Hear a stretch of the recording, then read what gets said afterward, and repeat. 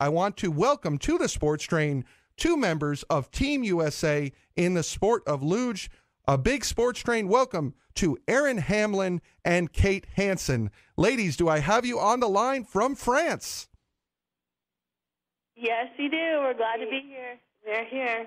Well, thank you so much. It's great to have you here. Just introduce your sport a little bit.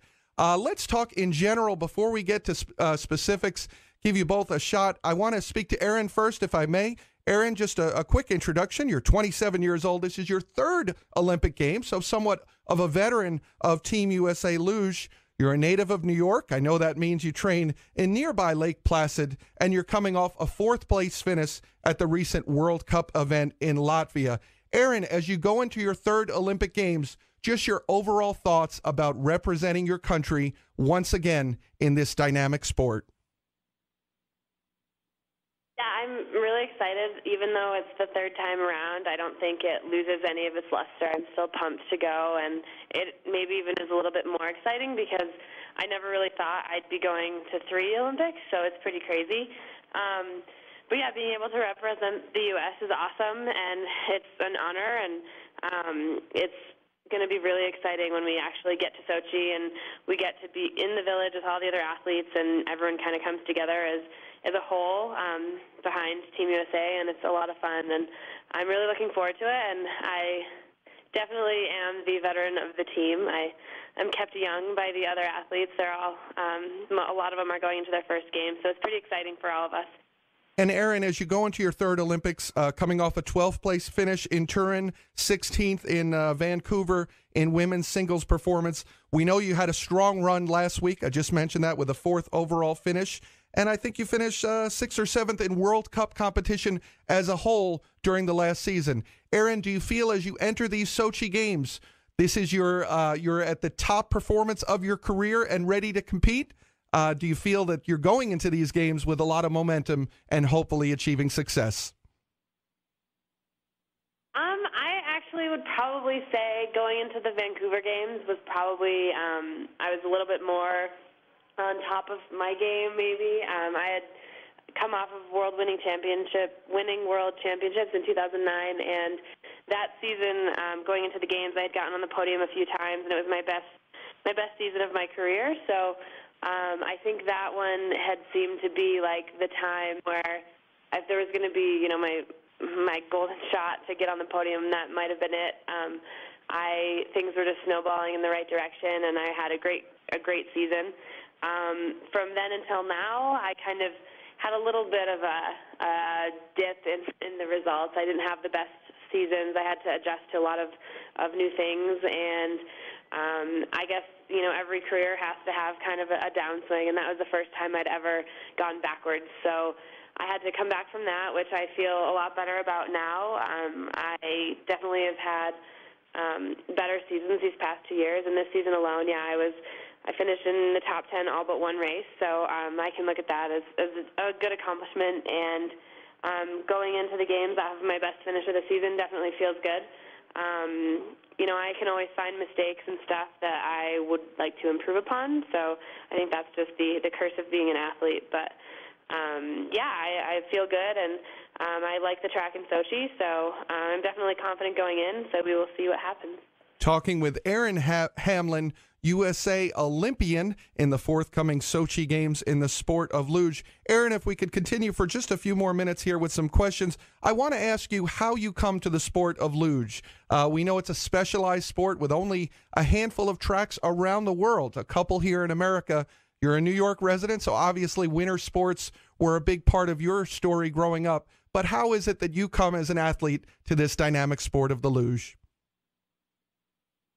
USA Luge actually hosts these clinics around the country every summer where they put kids ages 8 or 10 to around 14 on really basic sleds, and they have wheels on them, so they kind of can learn the really, basic concept of steering a sled and how to control it. And after doing that, they kind of screen kids and see if anybody shows potential. And I attended one of those when I was 12 years old in Syracuse, New York. Kind of on a whim. I had no preconceived idea to be a luge athlete someday. It was completely random, and I got picked up into the program through that. And then from there, invited to Lake Placid to learn more about it, get on the actual track, and really just get a taste for what the sport really is. And they pick kids from there who show potential to go into the development program. So I did that, and I guess, yeah. And as you approach your 14 years later, I'm here, so I guess it was a good choice.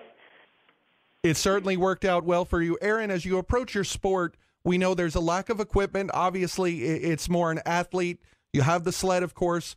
But it would seem to me that this is a sport, while a large part of it is physical, there's a lot of mental preparations that have to go into this, knowing that just the slightest twist or turn or mistake not only could cost you big time in terms of your speed, but also anytime you have these exhilarating speeds, there's also an element of danger that you tackle with each run. How do you approach the sport of luge in your professional career from a mental point of view when you get on that course that you know you can give the best run you're capable of? I think you called that really well. I mean, our sport is definitely physical, but I think such a huge part of finding success in it is mental. And you know, we have a pretty long learning curve, and when we first start as kids, we are sent on the track at a very low spot. So out of maybe 19 curves, we will maybe only go on 6 or 7 of them to start. So the speeds aren't as high as they are that we compete at an elite level. So it's a very long process, and as you kind of get used to going down the track, you slowly work your way up and go faster and faster. So by the time we are going at the speeds that people are familiar with the sport of luge, we've been going, little by little, a little bit faster every time, so you get used to it. Our bodies kind of adapt to reacting at those speeds. And as far as the mental side of it, we have been, slowly going higher and higher on the track. So it's not like they just take us to the top and we're like terrified and okay, have fun. It's kind of a gradual process. So I think it's something you get used to. So for us, mentally sitting on the handles, yeah, sometimes you get nervous. Sometimes on tracks that are a little bit more difficult or they're not your favorite places to slide, you can kind of get butterflies and you are hesitant sometimes. But overall, once you go down, you have that confidence because you've been, most of us have been doing it for so long. It's such an experience-based sport that it's almost, it sounds really weird to say that it's normal to us to be going those speeds on tracks and barely looking, but it is. And, it's just like any other learned skill. It becomes just second nature. And with that comfort at those speeds, it makes it a lot easier mentally to pull off the handles at the start and know that you'll be okay going down. One last question for Erin Hamlin before we talk to her teammate Kate Hansen. They're both athletes and Olympians getting ready for the Sochi Games here on the Sports Train. Erin, it's getting a lot of attention here at home. Obviously, the selection of the Sochi site, a little bit controversial in terms of the larger issue of the location and safety. But also, this is a town that didn't have a long tradition of winter sports. Everything had to be assembled from the ground up. I want to ask you a question. How familiar are you with the sliding center in particular, and do you feel comfortable with it? And also just the games as a whole as you get ready to go to Russia. Any concerns that you feel might take you off the single-minded focus on winning a gold in luge?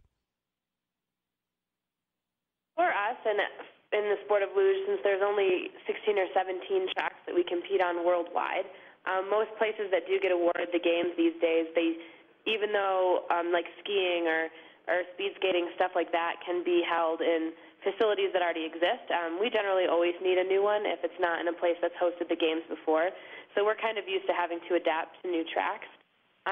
But as far as the one in Sochi goes, it opened a few years ago, so we've spent quite a lot of time there. I think last season as a whole we ended up spending something like 5 weeks there, 4 or 5 weeks. So we've definitely had training on it, but it is still a new track for us. We haven't, it's not one of the ones that we can go to and be super familiar with because we haven't been on it as much as others, but it's not an extremely difficult track, so it was pretty easy to figure out how to get down safely. Getting down fast is going to be the big kicker for the games because it is easy to get down. All the little details are going to be important, but as a whole, because there are a certain number of of training weeks and training runs that we're required to have before the Olympics, and we've had all of those. So I don't feel like I'm, lacking in comfort when I'm going to that track. I'm excited to get back there. As a whole, with going to Russia, we had competed outside of Moscow. There's a track there.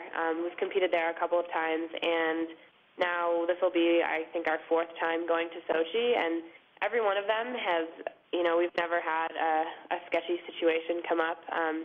There has been a lot of construction, so I won't say they've all been the most comfortable trips to Russia, but they've all been, very successful. We've gotten great training in. The weather, while it hasn't always been good for winter sports, it's always been really enjoyable because it's been nice and sunny and warm. So that's actually nice. But I think as a whole, I don't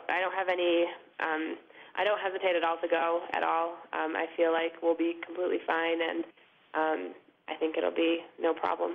Great answer. We're certainly rooting for you, Erin, here on the Sports Train. I thank you for your time as we switch over to talk with your teammate, also training there in France, getting ready for the Sochi Games, and that is Kate Hansen. Want to give a quick introduction. A 21-year-old athlete. This will be her first Olympic Games, competing in the sport of luge, along with her teammate Erin Hamlin, who we just heard from.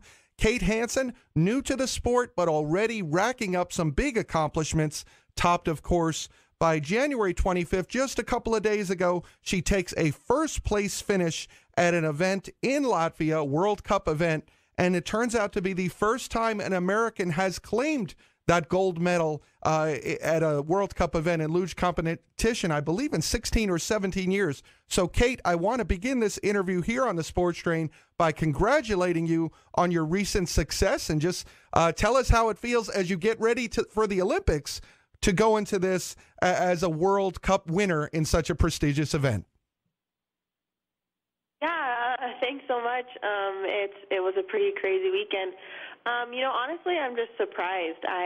This has definitely been my best season so far, but it still hasn't been as consistent as I would have liked. So pulling out a gold last weekend was pretty exciting, and a lot of people have asked if that would build any pressure for Sochi, but personally, I don't think so.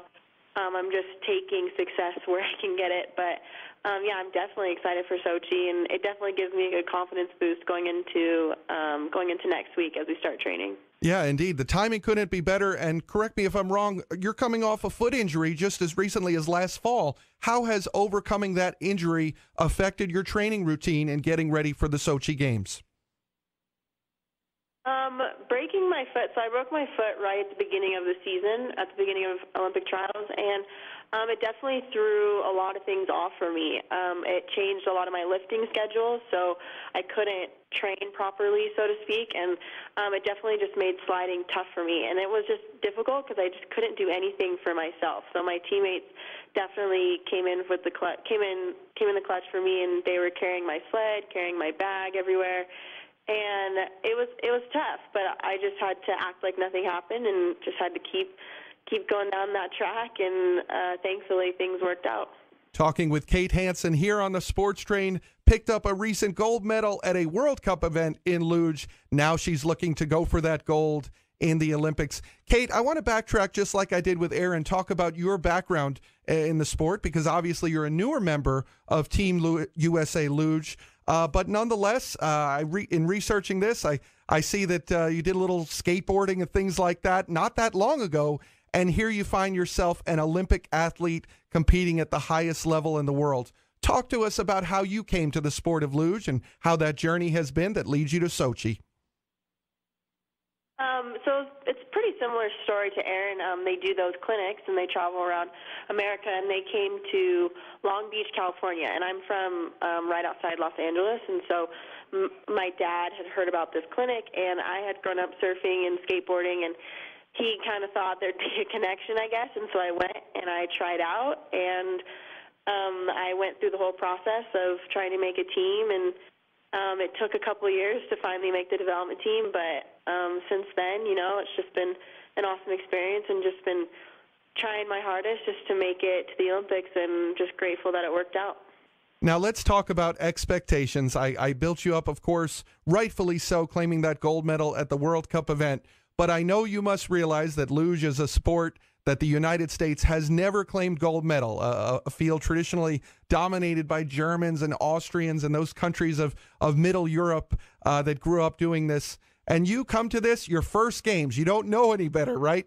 So talk to me about how it feels to carry these expectations that maybe America has a shot to sit atop that podium in this coming Sochi Games.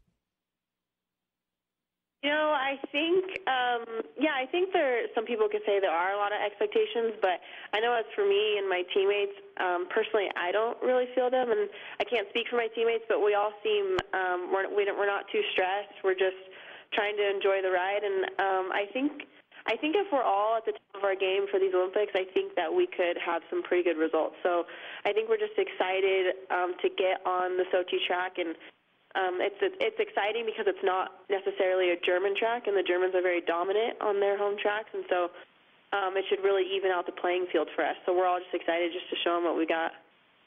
And Kate, I want to ask you about those training routines. You mentioned a little while ago how you lift and how your foot injury affected that. But when you're competing at full speed, for outsiders to this sport, talk to us about how often you get on that sled and you tackle those courses. Is this something you do, every day of every day of the year, or is it something you do periodically during certain schedules that you get in competition? That's a good question. So the tracks don't get ice on them until about October. So from October to March, we're pretty much on the track on ice every single day, minus travel days. But yeah, we are at the track every day, and even when we're not fighting, we are most likely still at the track watching other athletes slide. So from October to March, it's almost like we live at the track. We just never leave. But in terms of spring, summer, we still will train on the track without ice, and we just take the same sleds with wheels on them, and we still are at the track, actually. So yeah, I guess year-round we're there all the time, and I guess you could say, we might as well just live there. But yeah, for the people that don't know about the sport, we dedicate a lot to the sport, and we sacrifice a lot, and a lot of our time just goes into making ourselves better. Talking with Kate Hansen, USA Luge. You can find out more information about the sport. Go to their website, usaluge.org, and of course, tune in on February 11th. Here when the broadcast will happen from Sochi of the women's singles event. Kate, a few more questions here on the Sports Train. It's great talking with you from France as you prepare for the games in a couple of weeks' time. I want to ask you the same question I asked Erin, but with a different perspective. Erin, this is her third game, so obviously she knows what's involved in the opening ceremonies, the closing ceremonies, living in a dormitory-style environment for those couple of weeks. You're going to be new to this.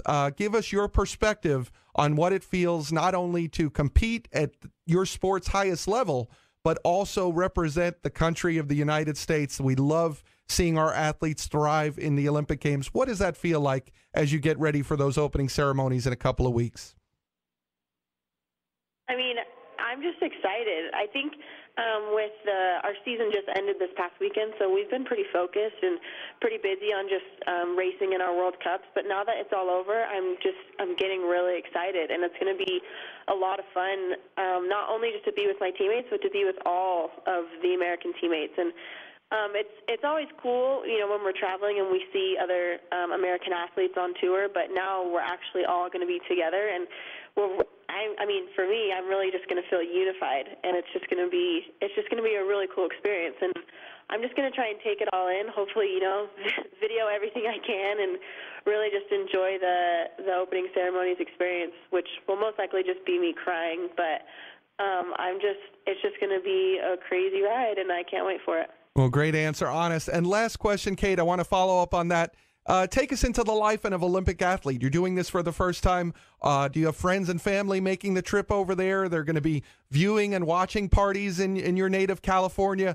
Not only are you preparing for the event, but your family, your support base, how are they gearing up to root you to that Olympic gold in Sochi?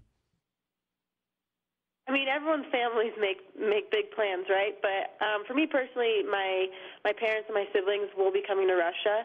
As for hometown parties, my family actually runs a Mexican restaurant, so there's going to be a pretty big fiesta going on my race day, and I've had a lot of hometown support, and it's been really exciting. And as well, I go to school at Brigham Young University in Utah, and I've heard from friends that they're also going to be throwing a pretty big event for the race day. So I'm just honored that so many people would be so interested in what we're doing out here, and I think it's just a really exciting time, not only for us as athletes, but for our families, because they've been following us. You know, they've been there through the tears and through the blood and through everything, and so I think this is just as exciting for them. Well, Kate, it's exciting for your friends, your family, and everyone here in the United States. We're rooting for you, your teammate Erin, to get on that podium. I want to thank you for your time today coming on the Sports Train, and congratulations on that World Cup gold. Now go get the next one. Thanks so much. Thanks for having us. You're very welcome. Talking with Kate Hansen and Erin Hamlin. They're over in France training for the Olympic Games in Sochi. Again, as we wrap up the show, check out the website usaluge.org to get information on them. And women's singles in the sport of luge from the Sochi Olympics will be on February 11th.